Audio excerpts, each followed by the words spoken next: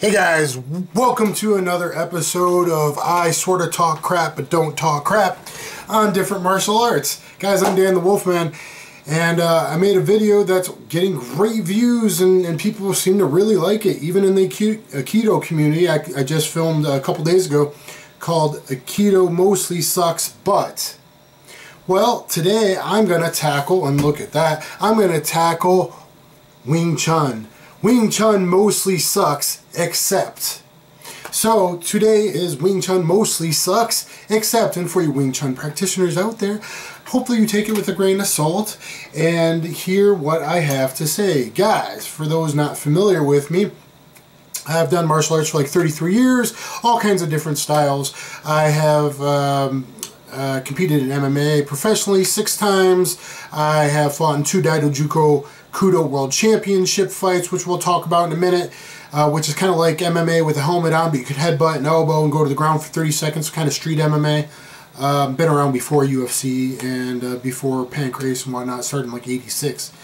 And I've had multiple advanced grappling tournament matches. I've bounced for 23 years off and on. I've had some hairy situations, multiple opponent weapon fights, and things of that nature. So, guys, you can check me out at thecombatsystem.com, thecombatsystem.com, or focusdojomma.com. So, Wing Chun. Oh, we're going to go down that rabbit hole. Wing Chun. I have trained Jeet Kune Do quite a bit in my years. Really, I started cross-training when I was just a Taekwondo guy. And then I started sparring different guys when I'm like 16, 17, 18 years old. And going to different gyms and like getting hit for real the first time, like 17, by a grown-ass man doing at a kickboxing gym. But it did that after reading Tao Jeet Kune Do, and of course I always studied martial arts since I was 9 years old. But a lot of the influence was from Bruce Lee. And of course Bruce Lee, Jeet Kune Do, has roots in Wing Chun. So I'm going to try to focus on Wing Chun, but a lot of what I'm going to show you is really like JKD, because to get practical, a lot of it is more JKD. But I'm going to try to talk about Wing Chun, but it's hard to sort of separate the two when looking for examples and whatnot. Anyway, but I have trained JKD quite a bit back in the day, like between 98 and I think like 2001, 2002. There was 2 main Jeet Kune Do schools that I would go to and train Jeet Kune Do and Muay Thai and Judo, and then Judo and Jiu-jitsu and blends and Muay Thai Savate blends before it was popular to do that, and all that. Also, just before I fought Yuki Kondo, the Pancrase champion, who everyone in the world was turning down the fight scared because he destroyed great jiu-jitsu guy I later trained with for a year, Saulo Ribeiro. He destroyed him through the ropes bloody in 22 seconds. So just before, leading up to that fight, pretty much, I trained for a few months in Wing Chun from an Italian math professor at the university I was attending. So the Wing Chun that I got was really high level, because he was a very, very intelligent guy and could explain concepts and theory and how that relates to application really well. How most Wing Chun guys, why Wing Chun mostly sucks, is they become trappy, happy, slappy, dappy, trappy, trappy, trappy, trappy, trappy. They forget about, oh yeah, supposed to hit the guy while they're getting hit in the face. So the purpose of trapping is to clear the way to your own fighting, your own punch, to hit the damn guy and use forward pressure. So most Wing Chun guys become trappy, happy. No, it has to be this, there's this, there's this, there's this, there's this. And yes, biomechanics are important, but they see the finger and miss the moon. Most guys. And I've stopped by a lot of Wing Chun schools in my time, visited and watched and things like that. So just like I do with all martial arts. So but guys, so I did train a bit of Wing Chun, which will lead me to the footage I'll show you in my fights between 2000 and 2001, where I use some Wing Chun. I even have a picture that looks like I must have done a really nice Tan Sao and punch from famous Japanese photographer Susumu Nagao. Nagao? Sorry, I'm sorry. Gomenosai if I'm pronouncing your name wrong. Anyway, I got a great picture. Maybe I can upload that as the picture for this video. I'm not sure yet. But, okay.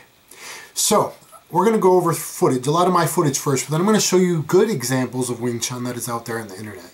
The very few good examples in real sparring or real fights of Wing Chun out there. Because trust me, I've gone down this rabbit hole before. I used to have all the good videos on my old YouTube page, just like good videos, all kinds of martial arts on my old YouTube page before some dastardly people shut it down. Had all kinds of rare footage on thecombatsystem.com. Now I'm on Catch-Jitsu.com, and we finally built back up the subscribers. Almost. I had 16,500 before. I'm at 14,500 now, guys. So please sub, thumbs up and sub if you like this. So what is Wing Chun good at? Maybe we'll go to the videos and we'll talk as I go along. Okay, so guys, I'll try to show you the good footage, and trust me, there's all kinds of bad footage. And if this video is a little whack, it's because I didn't charge my battery, I was dumb. Okay guys, here's me fighting. This is a new video compilation I put together. Bruce Lee's favorite technique, straight blast used in actual MMA fights, and you'll see me use it in training and even on the ground. And then, so let me show you this and then we'll talk. That's what we'll do. This isn't boring. We'll do a video, we'll talk, we'll do a video, we'll talk. So chain punching is by far the biggest technique that Wing Chun is known for, and Bruce Lee modified it to be a little more sideways and running through the guy. This starts with a boxing blast here against the amazing fighter Jeremy Horn. But, well, that was really fast. God, I'm fast. So it was just a boxing blast. I didn't really hit him. Yeah, that's kind of Wing Chun-y. I intercepted, kicked that leg. Here's a blast. My chin was up in the air. That's not good. But there's a chain punch. That was more real chain punching. That was pretty square. That's a guy who kind of came in to spar, Ukrainian guy. Became pretty good friends with him after that. Even saw him in the street once in Vegas when I was attending the UFC, and he yelled out from the cab, showing how to straight blast. My old EHAO video in 2009. If you want to learn how to straight blast, that video's out there in EHAO or Expert Village. And how to use it on the ground after no Sotogari. So it can be really useful in here. I'm showing ground trapping, which I showed to some JKD guys back in the day. How to use trapping on the ground to set up punches, to set up passing, mostly to set up elbows. And here's some kind of straight blasting off my back against Yuki Kondo. And here's Daido Juko, big hook, but then I kind of go into a blast there before getting hit with some headbutts. And an uppercut, and then kind of a straight punch, I think. And some more headbutts he nailed me with. So, did I talk about the blast against Kondo? So, where was it? Right here. It doesn't look the best, guys, but you can count like 5 punches, I think, and then I threw hook because elbows weren't allowed. So the hook went too deep. But had there been elbows, maybe. But look at my forward pressure. It got in his head, and that's one thing that this technique does really, really well. It can be a great fight starter for the beginning of a fight. So, Yuki Kondo, very experienced fighter, one of the most experienced fighters in the world, then and now, one of the top 10 most experienced fighters in the world. After I fought him, he fought Tito Ortiz for his light heavyweight UFC title. He mentioned me and talked about me quite a bit in an article in SRS, Japanese MMA magazine, 1 year later. He talked about how he was scared that he had just destroyed the super famous world champion Jiu-Jitsu guy, and then he was fighting a no-name guy like me. I think I had like 3 fights. So he was like, oh my God. He came out and he didn't know he didn't even know how to describe it to the interviewer. That just came out and like blitzed his face. So if a real top, most experienced pro, and that's why I did it, I was actually also very sick. Turns out, guys, I have lupus. But I was very sick before the fight and always got a flu. I've been sick now for 13 days. I'm sick a lot. So I knew I had to go at him right away, and I even told the press that, and they loved it. I said, I'm like a wounded samurai. I know I have to go for him because I have no idea how long my cardio is going to last. But I picked this technique to start with because I had to show the more experienced fighter something he hasn't seen before to try and get a psychological advantage. Now, I lost the fight, but I did get a psychological advantage from that and from that little punch bliss from my guard. Very rarely do you even see that. Through years of MMA, have you rarely seen anything like a punch blast or really aggressive striking from bottom, especially how to rotate your shoulders off the mat to get some leverage and things like that. So the straight blast or change punching in Wing Chun is probably the most important thing, the Lin Wan Kun technique. I'm going to show a couple more examples of me using this in sparring. This is their best technique, is going forward. Going forward with forward pressure. And that can be applied to a bunch of other techniques, specifically for combatives for self-defense. That's something that Wing Chun gives us very well. Now, up close, I like to vertical punch with the bottom three. I don't like to run with a high center like a Paul Vunak does. Even his logo is like a cycle and ellipse like this. I like to, look at my videos, I punch, I drop one, and then I fire the next hand straight from the center line forward. And that's kind of for closer range. A little longer range, I'll do a karate two-step punch like the counter technique that I learned from Lyoto Machida and Shinzo Machida when I was Lyoto's sparring partner. I'll use the top two punch vertical punch quite a bit nowadays. But at closer range, like in a bar fight, if you were going to preemptively strike 1, 2, 3, grab the head, elbow, knee the nuts, and Katanagi head and arm spin, that kind of stuff, that's a very good technique to practice quite a bit for combatives. So just talking about the forward pressure. And guys, I'll go to more traditional Wing Chun videos in a second. Look at my hands here. I was doing some traditional Wing Chun there. I learned that from watching, I think, Yusuke Fuke in Pancrase fight early on. There was a straight blast. It got me to the clinch, got me to a chin strap, cow catcher, and got the tap with the Cobra Neck Crank here against this. I think he fights in deep, lighter fighter, but that guy fights in the fought in the UFC now in Ryzen. Good boxer, good jiu-jitsu guy on the ground too. Wing Chun, I did an oblique kick there, which Wing Chun also uses, and there's the oblique kick into the chain punch, which is still a very good technique that can be used for closing distance, for getting the clinch. I even tweeted Renzo Gracie that when he was fighting Kondo. Like, you could use the straight blast, learn the straight blast really fast. It doesn't have to be great, just to get you to the clinch as a grappler. It can be, and it can get you to the dark side of the backside for a takedown. I'll show a video in a second about that, how you can do that. So, Wing Chun bads, slappy, happy. Wing Chun bads. Most people with vertical punch, not the strongest punch in the world. It's not like a full power cross. Now, you can get good power with it. I do have pretty good power with it. I can show how to make it a push, but I can really heat deep in the body and do Bruce Lee's one-inch punch. I have a video teaching that you guys might want to look at on a kid, but I show how I can make them fly back really far because you can make it more like a push. Now, I can make it more like a push and a hit, so internally the power goes deeper. And people are like, oh, that's not true, man. Well, then, until I hit you, you don't know. Trappy happy instead of clearing the pathway to hit. So that's why my Wing Chun instructor, the mathematician that he was, is about geometry, clearing the hands and going. Okay, what it does good is mostly about attribute develop. It's mostly good on the ground for top guard or bottom guard. That's where Wing Chun really can be useful because you're in that distance. So let's look at some more, and then we'll talk more about in that distance and how Wing Chun sucks, except. Here's, I'm showing how to use it against a jab. And the first one is a punch block. It's not meant to hit him. It's just meant to intercept the jab. So you get your foot on the outside gate, a guy who jabs a lot, and then you can enter. And see how that punch intercepted, and I can go in with the chain punches or straight blast. Put a straight blast here now. Some of the sideways or like a bagong stance. Get my MMA, go for my grappling. I got his back exposed. Okay, maybe I just clinch him. Or I go here and knee lift bump up. Or I get across here and a Kazushi Washi through. Okay? Like you've seen the old Machida and Holloway do. And maybe even Frankie Edgar once. No, Frankie Edgar does the Akiyama sometimes. It's really good for street self-defense. And even if you think... I wasn't hitting him in the head because I had a tough Ukrainian Olympian with me here, rower, but he didn't have a mouth guard that day. Okay, so we'll talk about attribute development here in Chisao. Let's talk about range. Wing Chun, why does it suck? Mostly. As a standalone art. Just like the Aikido video, does it suck in what it's good at? No, it doesn't suck at what it's good at. as a standalone art for most. Now, it doesn't mean a few exceptional people can't really fight with it in any style.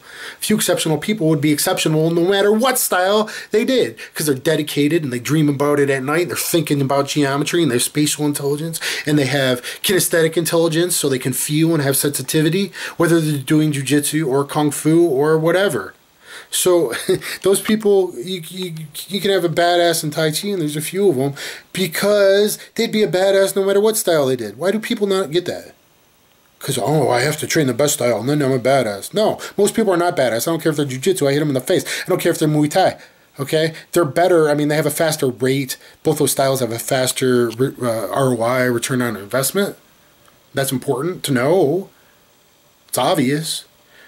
But that doesn't mean that after a year, that if they weren't a fighter in their heart and their mind, that they're not really a fighter. It means they have some techniques and maybe somewhat used to getting hit, but as soon as you really rock them, they fall apart like a deck of cards falling down. So, why Wing Chun sucks for the most part is that it focuses mostly, now they have some long-range kicks, but it focuses mostly at trappy happy in the trapping range. Why is that? Especially why Wing Chun stands out and doesn't hold up well, usually, unless someone's really good, against other martial arts. It focuses on the range that is the weakest range in natural fighting. Because natural fighting, and my problem with Kali is all the fancy disarms in the mid-range. Kali, you want to know the inside, and you want to know the outside. That's what's important. When you see the Sayok Kali guys fighting out in the sticks, you see it's outside, or the Dog Brothers, it's big outside, hefty guerrilla movements, and then bam, it's a clash into the grapple, whether it's a standing grapple or ends up on the ground. Wing Chun. Wing Chun focuses on the trappy, happy range. Inside of boxing range and somewhere outside of clinch range, but yet boxers clinch all the time, and that's supposed to be illegal. They're not supposed to. Oh my God, is DanTheWolfman part of the Illuminati? No. Yes. I don't know. I mean, I did infiltrate 10th Planet for 2.5 years and rolled with Joe Rogan all the time. I don't know. But what is it? Maybe it's a portal to activate your higher eye. Maybe you should bow to people this way, as an acceptance between master and student to student, or before you spar. It's a passage of knowledge. Maybe it's about the triangle, the pyramid, and maybe it's about how 45 degrees Yonjun Go is important in almost all things in martial arts. All your throws, a lot of your submissions, takedowns, everything.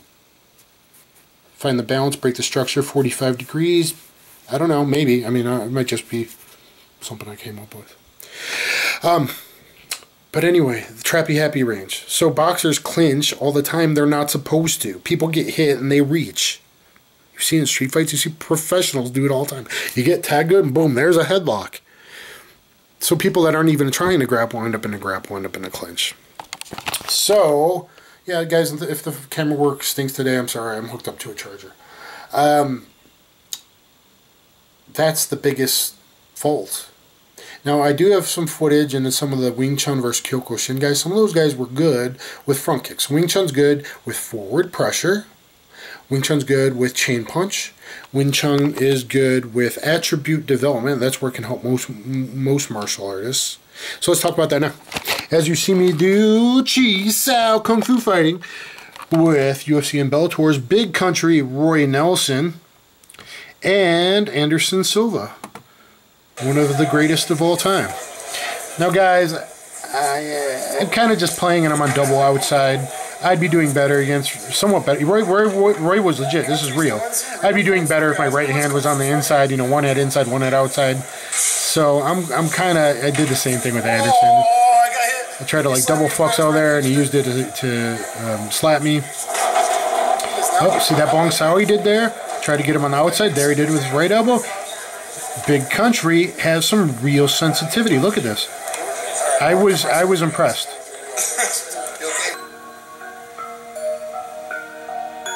Fortunately, I only have moving pictures. It's a Tan Sao and a Pak.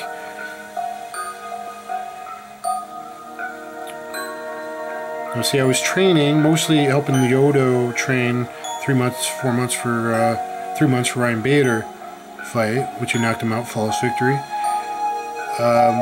But at Black House, and there you see Anderson with a wooden dummy and me doing a ton and punch. Unfortunately, I didn't have... Profinder, Fortunately, I don't... The cameraman took pictures instead of videos. But one of those, you can see I actually hit him in the body. I hit one of the greatest of all time. I got to punch it on the body. Now, Anderson was mostly self-taught. And you see some more Wing Chun in his later fights. Because I think he really was going to Guru Dan, and his son was pretty close. In training with Guru Dan, probably one of his instructors. Now, he always played around watching Bruce Lee movies. And he always played around on the Wing Chun dummy. But he's the greatest of all time. He basically taught himself. What I felt with him was, did he have the true understanding of Wing Chun at that time? Not necessarily. The one time he hit me with a double Fok Sao, and boom, it would have been bam, knee, elbow. He would have nailed me. So I think after that, he went and he learned more Wing Chun and Panantukan, Filipino boxing. There is a video now that made a nice compilation recently on YouTube. You can see him. He does very good, but he became too trappy-happy himself. He was trying to pull off cool Bong Sao blocks. So he's done a lot of rolling elbow, I call them, or Bong Sao. Let's see if I can get that Bong Sao style blocks. But a lot of, like, I call that a rolling elbow, elbowing block, and elbowing block. Or rolling elbow block. He's done a lot of that now in Nick Diaz fight and Bisping fight, I think especially. So that's, you know, obviously if it can be done at the highest level, like in the Bisping fight, where it's, you know, pretty good puncher, striker, and Nick Diaz, like, man, that's pretty good stuff. Now, unfortunately, he was trying to do too much. He's a playful guy. That's why he was the greatest of all time. But he's gotten older. He slowed down a little bit, but he's still doing it. And he's and even a little bit against Adesanya, I think. But he's forgetting that the point is to not be trappy happy. The point is to clear and hit. He was not being aggressive enough. So he fell into the trappings of the trapping. Ooh, that's good. Okay, let's see what's next, guys. Let's show you some more footage. And I'm going to get you some traditional Wing Chun footage so you can understand what I'm talking about. This is my last video of mine here. I'm going with this wrestler I met for the first time. He had wrestled like 8 years. He's not world class, but here I'm wrestling with him. You see I'm using Chi Sao. You'll find a lot of videos I can put together where I call Kung Fu, TMA grappling, Kung Fu, Chi Sao. I label them a bunch of different stuff. Oh, but look, I was doing Chi Sao, and my loose, relaxed, floating hand was there to down block his neck and head. He was kind of shooting low anyway, but to slam him in the ground and defend. Now, I don't know if this would fall under Wing Chun, but here, this definitely is Kung Fu. Oh, I mean, I think of it as Kung Fu there. I say you're a Tai Chi son at the end of this video. You're a Tai Chi son. So, never get Hulu. So guys, there we saw how, I got a lot of videos how the Chi Sao can be used, and I show how it can be used, or up and down hands, distracting hands, like you saw Bruce Lee in an earlier movie do. I've done, and other fighters have been using since then, distracting hands, and then how you can use that to guide the head to sensitive cross faces and stuff. Look at my, like, amazing Systema takedown defense video, I think there's one. Look at my John Wick video, I show a lot of cool stuff in there. But I'm trying to focus mostly on Wing Chun, but you see I'm such a cross-trained guy, it's hard to do that. Okay, here's a good example. Pretty good example of Wing Chun. Trust me, if you're not impressed by these, well, all the other videos mostly suck. I've seen most of them. But this is Wing Chun versus Wing Chun. Now, obviously, this must be in China, or you know, in Hong Kong, China, or possibly like in China Light in Taiwan.